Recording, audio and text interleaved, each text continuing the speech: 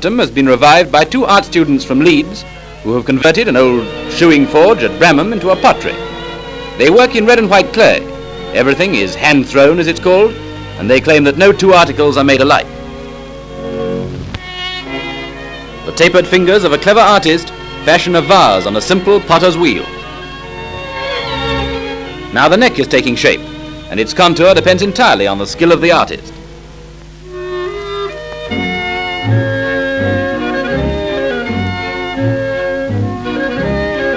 Tiles, ornaments, and figures of all kinds fall to the lot of the fair potters.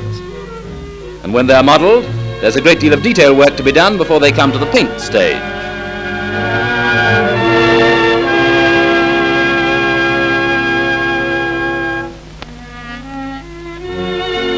Some of the figures are made in moulds, and these mean the use of a fine clay that's been specially prepared. The powdered clay is sifted and mixed with water, and now it's the right consistency to pour into the plaster of Paris mould.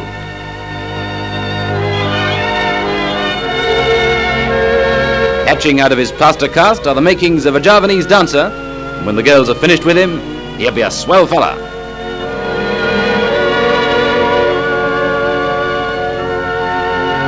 In their hands, men are but creatures of clay.